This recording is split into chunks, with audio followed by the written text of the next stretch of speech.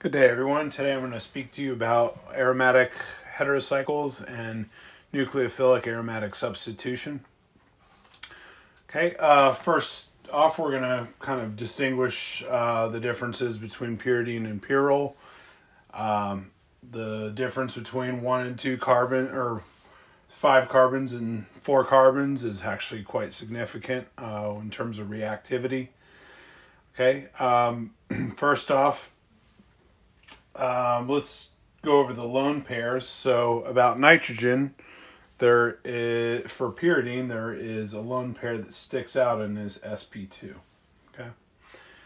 Whereas the lone pair for pyrrole is actually going to be part of the pi system. And if you recall, 4n plus 2, so where n is equal to 1. So you have 1, 2, 3, 4, 5, 6 pi electrons. So remember that only one lone pair can participate in the pi system to make up an aromatic structure. Okay, so somewhere in between these two, in terms of reactivity, is where benzene lies. Okay, so benzene is here, where pyridine is going to be least reactive and pyrrole is going to be most reactive. So sitting in there in the middle is benzene. Okay, so at this point you should be quite familiar with benzene. Okay. Now, if we were talking about electrophilic aromatic substitution, we say for pyridine, I'm going to do pyridine first. So I'm going to put an electrophile about the 2 position and about the 3 position. So first step,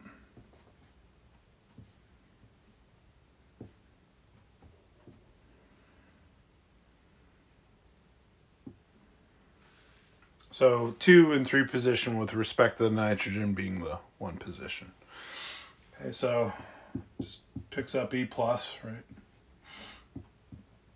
Okay. So we're going to have a side-by-side comparison here. So this is at the 3 position above. Okay. And then we're going to have it at the 2 position, the bottom.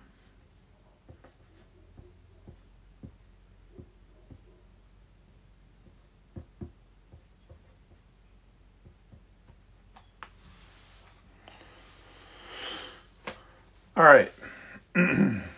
So before we proceed with the aromatic substitution mechanism, we're going to go over some of the different types of sigma complexes that could be formed, or where the positive charge is going to migrate around the uranium compound, or sorry, the inner uranium ion.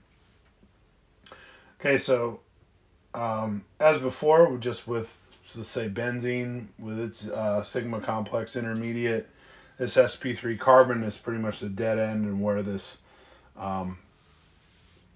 charge can migrate. So remember that, you know, with each pi electron flip, you're going to go to nuclei in position to where that charge migrates.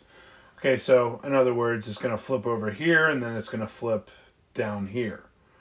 Okay, so we're going to do those resonance structures.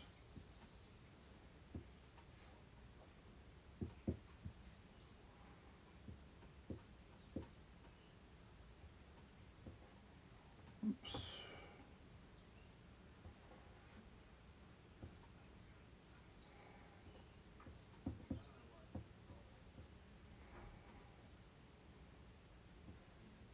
Okay, so then to satisfy the octet of that positively charged nitrogen, i.e. carbocation site,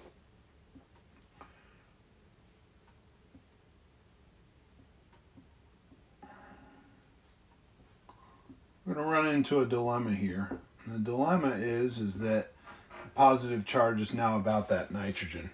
Okay, so that means there's going to be a sextet as opposed to an octet around that nitrogen. Nitrogen is more electronegative than carbon, so this is really a very weak resonance contributor, and will not be likely. Okay, so in other words, you're really more or less relegated to two forms of that rhenium ion. Okay, versus if you were to do some electron pushing over here, where the electrophile is amended to the 3 position.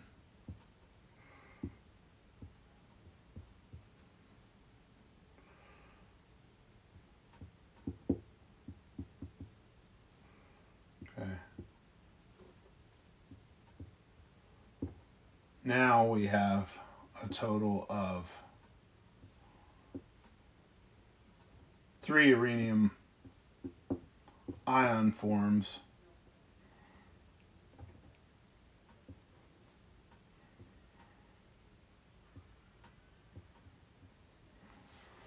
okay.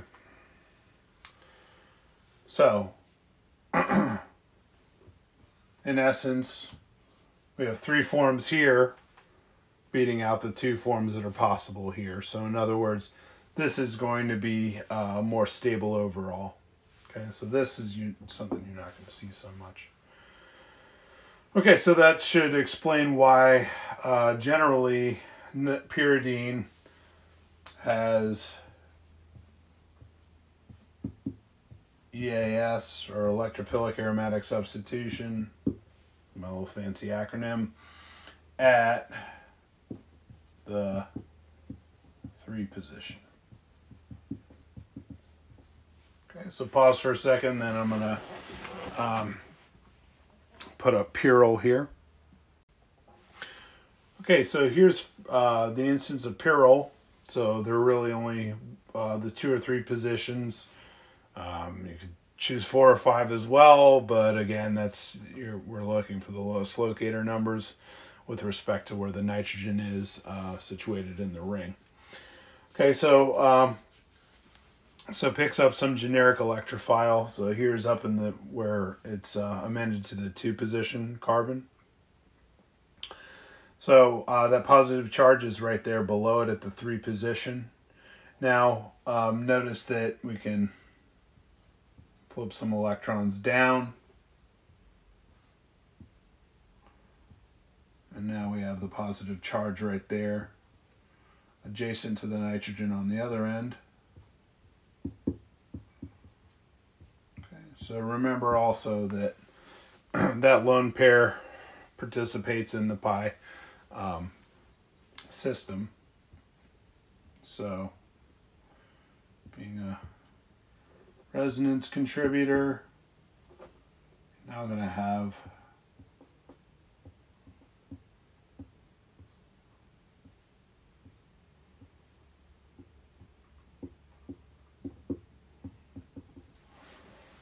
three different resonance structures. Okay. As opposed to down at the bottom at the 3 position where that electrophile has been added. Okay, so what's a big problem here is that the nitrogen can lend its lone pairs out to fulfill that octet, and you'll get a full octet, but it's pretty much a dead end after that. Okay, so in other words, this pi bond, these pi bond electrons right here are pretty much isolated from anything that can proceed forward, because there'll still be a full octet about that nitrogen, so you can't go beyond that. Okay, so it can't expand. So in other words, again, these pi electrons are going to be kind of locked in place, if you will.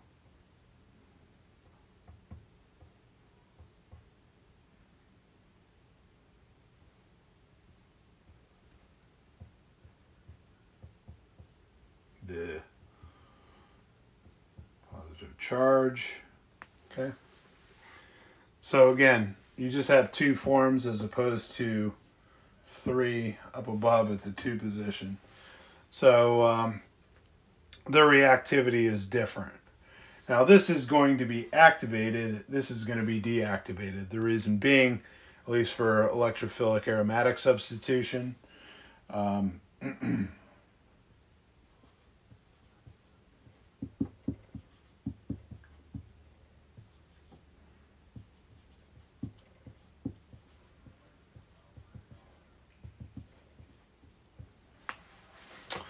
okay, so again, pyrrole has electrophilic aromatic substitution at the 2 position.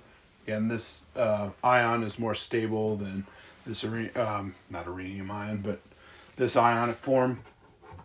Okay, so again, more resonance structures, more stability. Okay, so this is going to be activated because that nitrogen is dumping that lone pair into that pi system to have some means of charge separation, right, and have electrons reach out, as opposed to pyridine, where you already have 6 pi electrons around that circuit, right? But remember, under electrophilic aromatic substitution conditions, typically things are going to be pretty acidic. So, in other words, this weakly basic nitrogen that's right here is going to pick up H plus pretty readily. So if you were to, let's say, have a conjugate acid form right here that's stabilized by some kind of counter ion, right, some negatively charged species, this is going to deactivate the ring. Okay, the reason being is because these pi bonds are going to be disrupted in terms of resonance. It's still going to be an aromatic heterocycle, however, because you're still going to have those 6 pi electrons, but the problem is that this nitrogen is going to sort of be an intention hog and want those electrons kind of gravitating towards it, since it's positively charged and needs to stabilize. Okay, so that's really the difference among the 2 species here between pyridine and pyrrole. Okay, so I'm going to go over 23.68, just examples A and B here. D you can try to work out on your own. Sort of a conceptual question to think about there.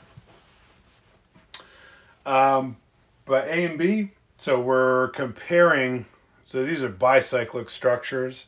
So in other words, they're fused rings, if you will. Okay, now notice how example A, there is no catalyst needed. So in other words, we have a ring that's already activated. Which one of these 2 is going to be more reactive? Well, the pyrrole. Remember that the pyrrole ring is going to be more activated than the benzene ring. So even if they're fused, you still have to think in terms of electronics and what is going to be more activated. So in this case,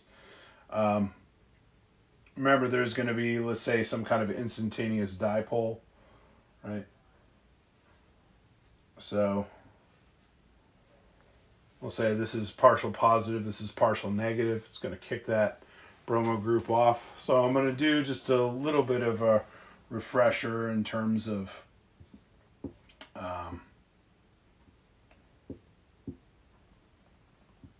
mechanisms, right?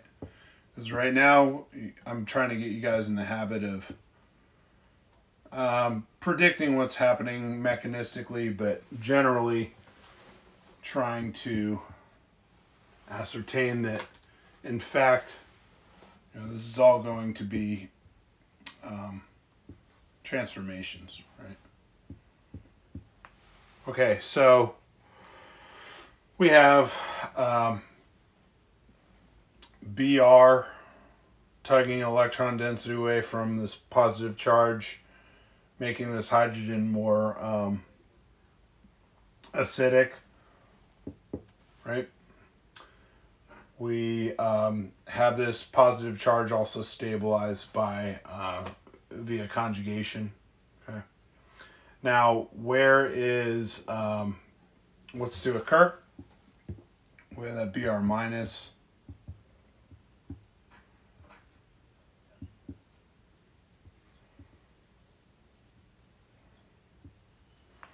Which isn't going to pick up that hydrogen in quite an abundance, but remember that hydrogen is going to be pretty acidic from a few things tugging electron density away from where that hydrogen is. So you're going to have, again, substitution there at the 2 position, and you won't need, let's say, FeBr3 as a catalyst to drive the reaction forward. Okay, so what's not going to happen is that the benzene ring isn't going to be substituted, again, because this pyrrole ring on the other side is going to be much more activated. So there's your Br. Okay, so that's the transformation. On to B. Okay, so which of these two is going to be more reactive?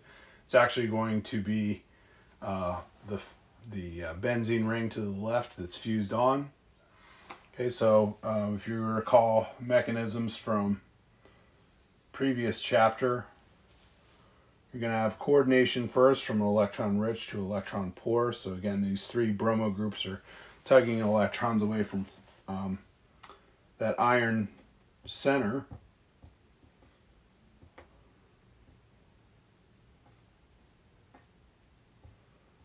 Okay, and then you're going to have heterolysis, right? Because one of these is going to be positively charged.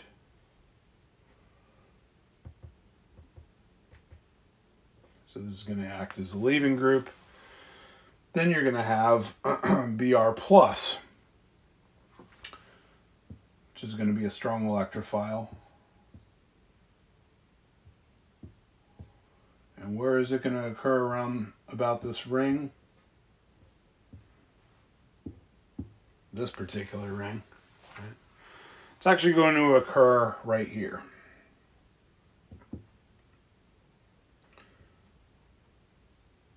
So let's put the Br plus right here. Okay. It's not going to occur at that particular junction, right? Because, let's see why.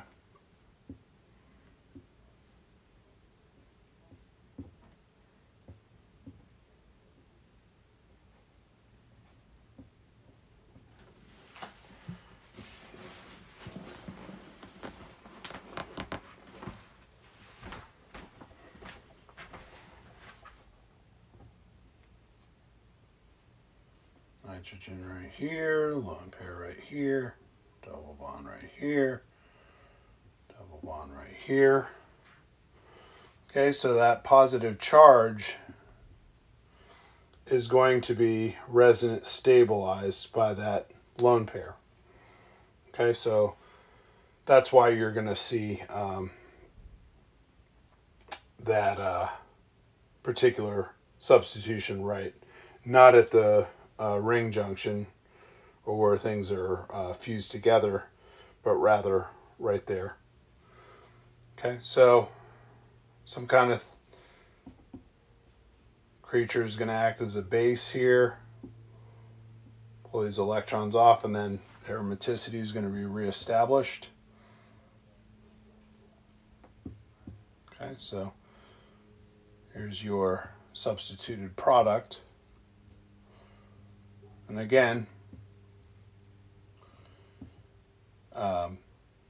pyridine is not going to be as activated as just a benzene phenyl ring, whatever you want to call it. All right, so that's the comparison. Take a look at D for your own edification. We can go over it during office hours. So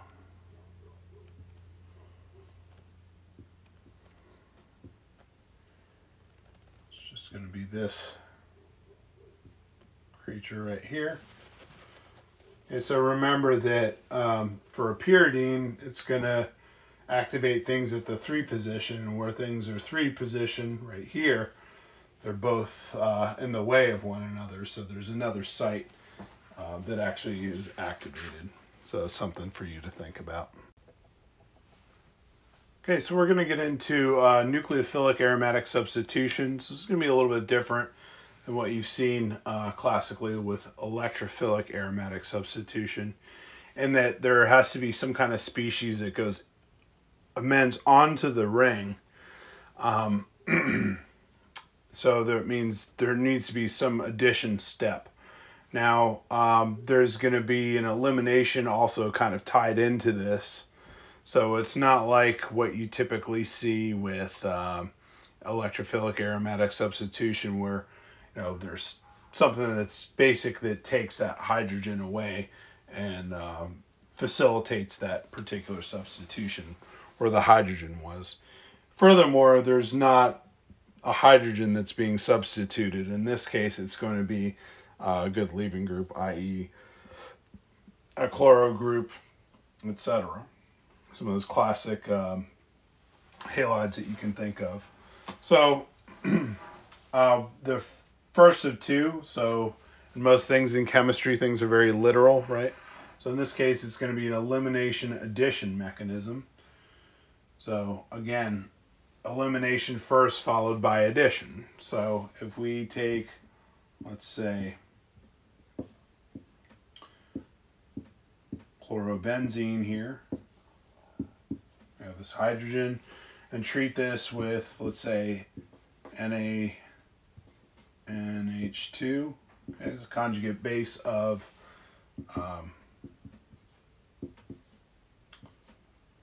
ammonia. We're going to pluck this guy off. Okay, and it's going to boot off that chlorine, so that's the elimination step, right? Now, what's on the right here is a very ring-strained benzyne intermediate. So this is benzyne. Not something you're going to, store in a bottle, right? So it's going to be a highly reactive intermediate because you have a pi bond that's actually going to be perpendicular to this whole pi system here, right? So what that's going to do is actually reach out, some other species is going to come around and attack and kick a pair of electrons out. And of course, those electrons are going to be strongly basic. Right. Strongly basic there. So they're just going to pick up a hydrogen, let's say at will, from another, or that original NH3 that we formed, right? So conjugate acid of NH2 there. This is going to be serving as an acid for protonating that ring. And so there you get a nucleophilic aromatic substitution. So addition is going to happen right there from the electron rich to also electron rich species. But remember that two of these pi electrons are going to be part of the system here. Okay, so we have, sorry, didn't actually put my substituent there. Okay, so chloro's left, right? So chlorine's going to probably pair up with sodium and form a salt that way. Okay, so addition elimination, which is the opposite order as you would expect. There's going to be some kind of, so this is an sp intermediate, right? This is going to be actually an sp3 intermediate. So let's say we take, let's take an example here from your text.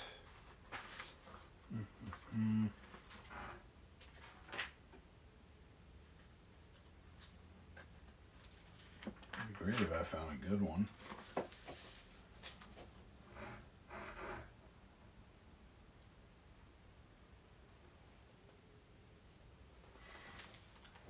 Okay.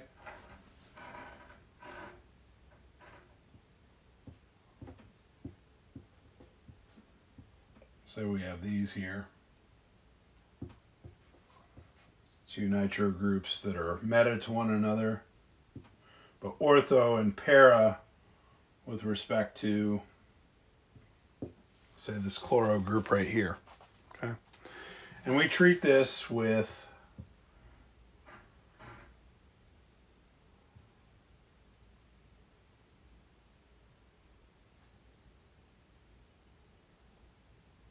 say KO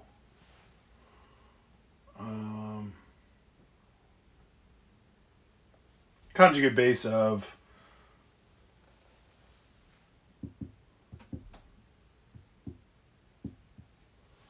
ethanol. Okay, so this is going to be a good nuke. It's going to amend to that chloro group. What that's going to do is actually kick these electrons up onto the next carbon.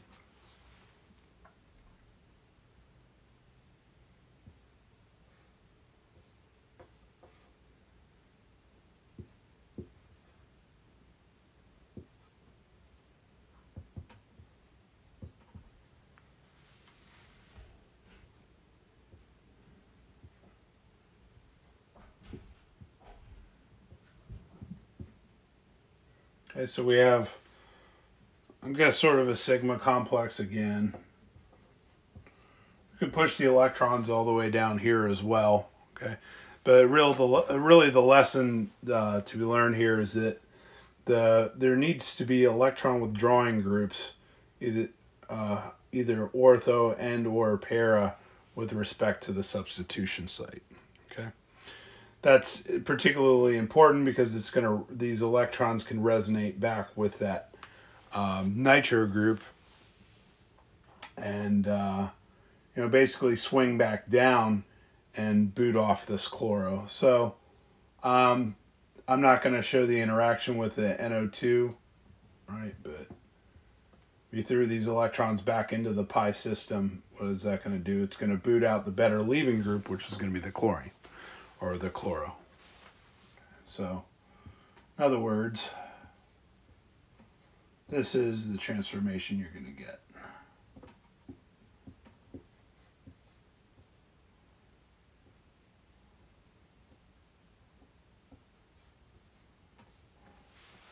Okay.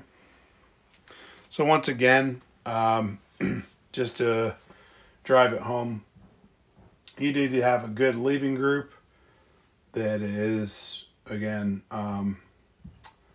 ortho and or para to some electron withdrawing groups. So EWGs. Okay. You need to have a strong base that's going to attack, okay, or a good nucleophile in this case. So that's where you see a substitution occur. So there's, again, some sp3 intermediate. That lone pair of electrons comes back down, cascades, and kicks off that chloro group, and then you have that substitution. Okay, so Cl minus goes down. Okay.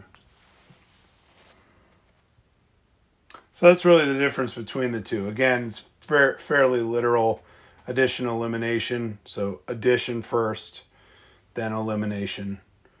Elimination first, then addition. There you go. All right, so the exercise here for 23.78 is simply a sort of a guess as to how you would form these particular products. Okay, so notice how there's an electron withdrawing group, para to where there's an electron donating group, right? So in other words, something that acted as a nucleophile. In this case, you could kind of sever that bond so that this bond So one thing, one particular strategy related to this course to think about is retrosynthetic analysis. So kind of having a disconnection approach in terms of what got established for your target and where to work backwards.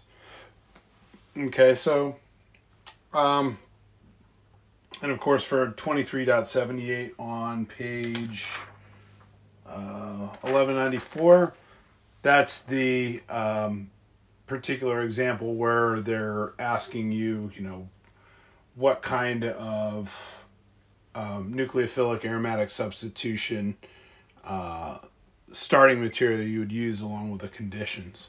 So for B, you have to have something here that's going to be a leaving group, just like you would have for right here. So you could have a chloro group or fluoro group or something of that nature.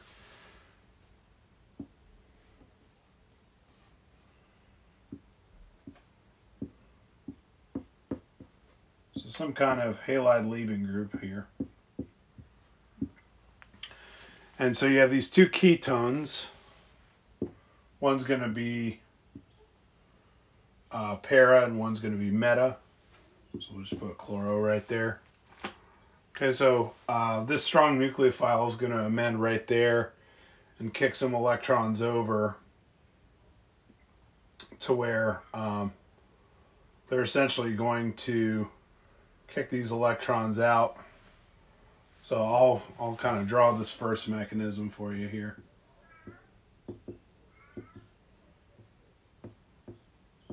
A negative charge.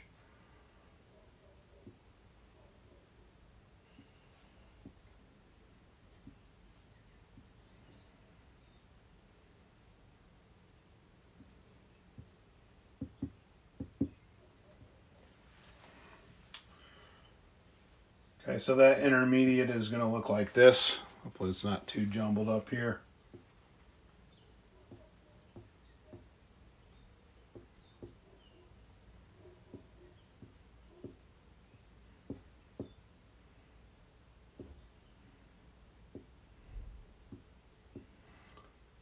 So remember there's that sp3 intermediate from the addition, right? So just like you'll see later on in the course, in the next module specifically, that you're going to see where addition takes place, nucleophilic addition, and what that is going to facilitate is an sp3 product. Okay. Now, back to concept at hand here. So this negative charge is hanging around that oxygen. Now it has to cascade back, right? So electrons are being pushed over, and then that Cl group gets kicked off. Okay. So that's going to lead you to, I'm going to just shift over the electrons a little bit here instead of how they were drawn before, to lead you to this particular product. Okay. So again, the attack occurs, the addition step occurs, and then these electrons basically shift over to where this electron withdrawing group is, hence why it's important to have that electron withdrawing group. That negative charge about that oxygen is stable, but then remember this is disrupting aromaticity or that pi structure. So in the event these electrons come back down, push these other electrons over, these other pi electrons, to kick off a better leaving group, which is going to be Cl. Okay, now for example C. So again, the disconnection here is where that OH is. So in other words, that's where this OH from NaOH acts as a nuke, right? So again, nucleophilic aromatic substitution. So it's going to attack at the position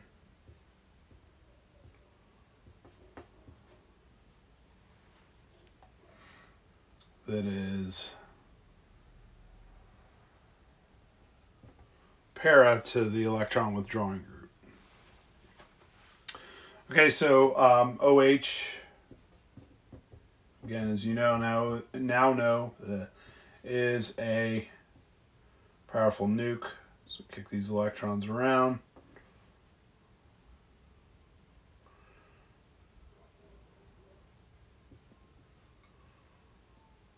Let me redraw this.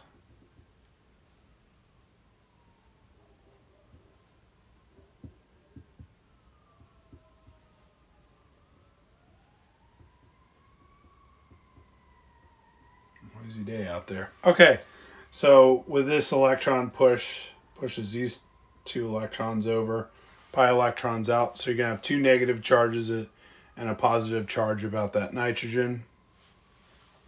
So what that's going to look like, I'll draw that. Guess over here is the intermediate, so you can see it. Okay, so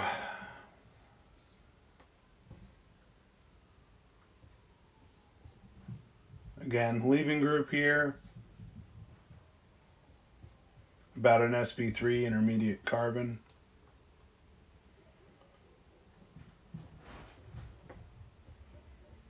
Nitrogen that's positively charged. Okay, two oxygens that are negatively charged. Spasm for cat. Shh. Okay, so then this negative charge comes back down. Like so, kicks these guys off. Pushes these electrons out, and then kicks the chloro group off, and there's your product. Okay. Let me redraw that so it's not so jumbled here.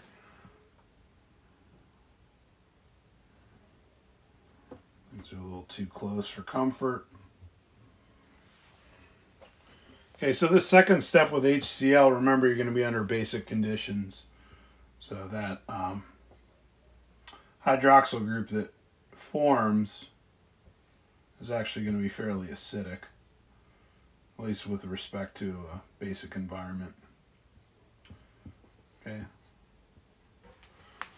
So again, this might be lost if you're under basic conditions. So you basically drop the pH, and then your organic product will form. Okay, so the next few problems I'm going to go over with you just to round out the chapter, saying is this is going to be sort of more a synthetic approach. It's going to cover pretty much everything that's in this juggernaut of a chapter, chapter 23. So what we're going to need to do is place an amino group as well as this ketone para to one another. So notice that one is meta-directing and this one is ortho-para-directing. So the best approach is to add the amino group first, right? Because meta is pretty limiting in terms of where you can place things. Also, remember that this is going to be deactivating relative to the amino group. Okay, so the first step to do amination is to nitrate. So we'll just use HNO3 and H2SO4. Okay, so the first step is nitration. Okay, now there's a nitro group there. That can be reduced to a amine for the second step. Okay, so now it's NH2 instead of NO2.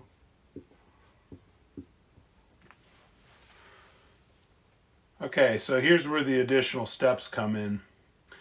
The problem is that if we're going to fuse this particular ketone or acyl group onto the ring, the problem lies in here. Is remember that this is going to be nucleophilic as well. And in fact, it's probably going to be more nucleophilic than anything on the ring here, right? Although that these these lone pairs can kind of feed into the ring a little bit and activate the ring. This is actually going to be slightly smaller. The nitrogen is going to be slightly smaller than the carbons, so it's going to want to, disperse that electron, richness to other species, especially something like an acylium ion, right? So if you recall, an acylium ion is just like so, right? So there's a full octet everywhere. So in this case, this particular acylium ion 1, 2, 3, 1, 2, 3. Okay, so cross this one off.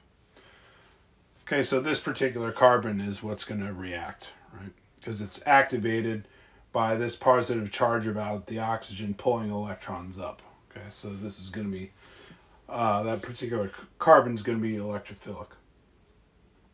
Okay, so the next step here is to introduce an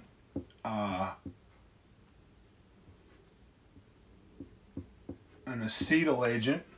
So this is acetic anhydride in the presence of pyridine. So pyridine is going to act as a weak base when this attacks. Okay, so this is what is going to be referred to as a protective group, which I'll get into later on in the semester. Sorry, some of this stuff in the text is sort of like cart before the horse. Unfortunately, if you're trying to follow things from a linear progression in this book, some stuff that is really important in NMR is, in chapter 14 and then in chapters 22 and 23, at least with respect to how to best understand aromatic structures. Anyway, sorry about my little side rant there, but what this is going to do is acylate that amino group to make it a secondary amide. Okay. And what this particular pyridine is going to do is it's not going to act as a nucleophile, it's just going to act as a weak base. So one of these hydrogens has to go. Okay.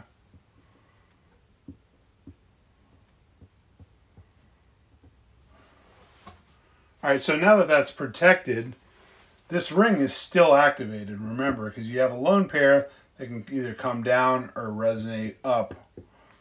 So it's better than having a good nucleophile, because this is not going to be a good nucleophile. This is, right? So now you can do your Friedel-Crafts acylation. Al Cl3, and then your acid chloride. Okay. So this is going to go para because this is a little bit too bulky. So this kind of works in a twofold manner. One, protective group. Two, it's going to force things to have a para substitution as opposed to ortho. Okay, so now we have our para synthetic intermediate.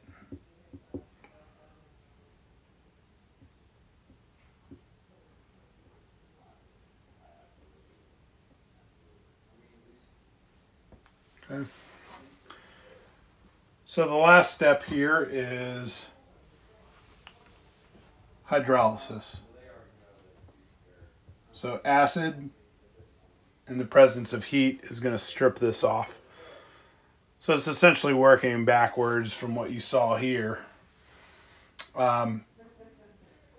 this hydrogen from H3O is going to activate this ketone, and then that water is actually going to amend and kick off this as a leaving group. Okay, and then of course this is going to be acidified. Okay, so in other words,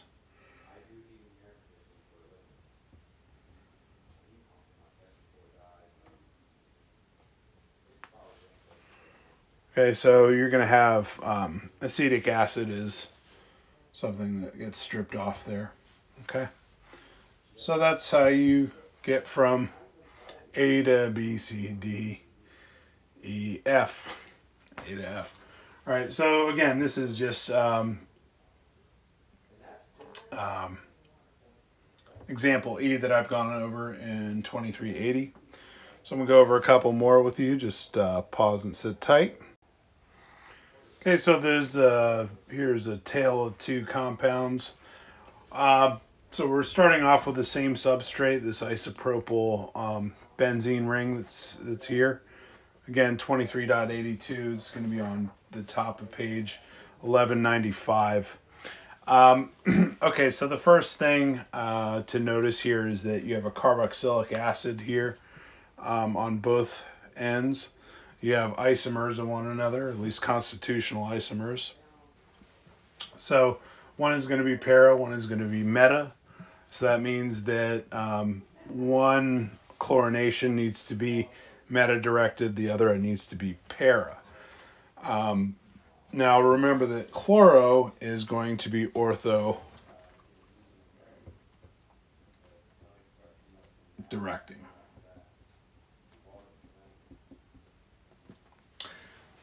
Carboxylic acid is going to be meta-directing. Okay. Now, again, you see a meta relationship here. You see a para relationship here. So the take-home here is which order are you going to do things, because you're going to end up with the same substituents. You just need to change up the order, essentially. So how are you going to get from an isopropyl group to a carboxylic acid? You're going to use KMNO4, which is an oxidizing agent, a strong one at that, in the presence of NaOH. Okay, so it's going to be highly basic. And then the second step, you're just going to acidify. The reason being is that if you didn't acidify, this is going to be in its conjugate base form. Remember, you're going to be dealing with NaOH under strongly basic conditions. So effectively, KMNO4 is going to form a pericyclic intermediate and oxidize this carbon to the point where it's twice oxidized, and you're going to get a carboxylate.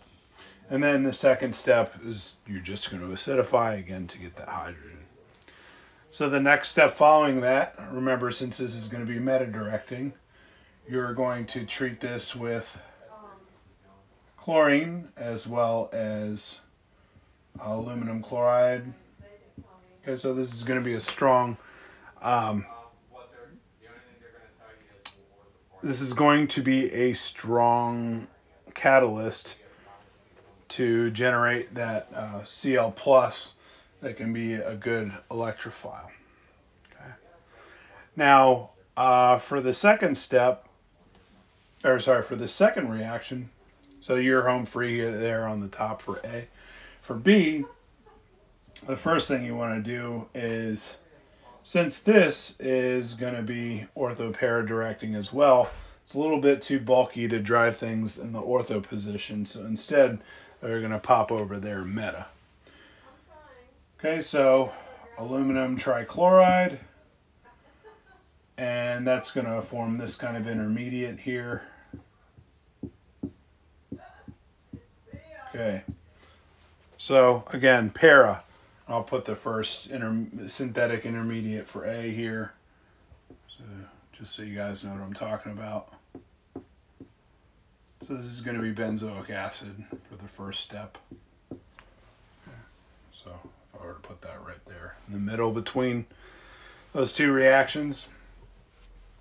Okay, so this is going to go here in the middle. Then the next step, again, oxidizing with a strong oxidizing agent. It's going to go 2 stages. So it's going to go from that methine carbon to our carboxylic acid. Again, with a acid or acidification step on the second step.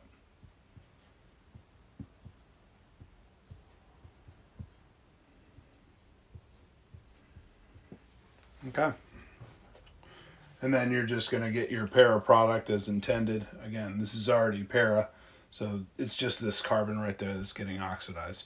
Word of note with KMNO4 is that if you have a quaternary carbon that's directly attached to this ring right here,